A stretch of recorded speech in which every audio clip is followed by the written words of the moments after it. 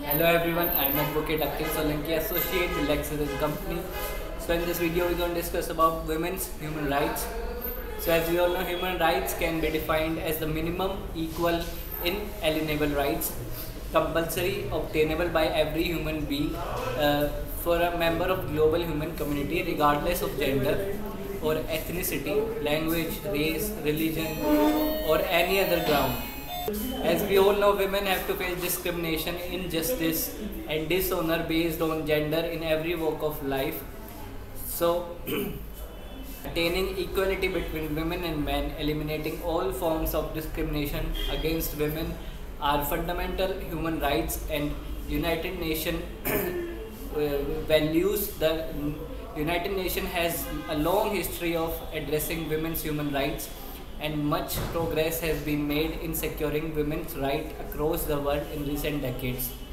So there are some groups of women face additional form of discrimination based on their age, ethnicity, nationality, religion, health status, and marital status. Or education can also play a sincere role in this. So the intersecting forms of discrimination must be taken into account when developing measures and responses to combat discrimination against women. So only when women and girls have full access to the rights from equally pay and land ownership rights to sexual rights, freedom of violence, access to education and maternal health rights will true equality exist.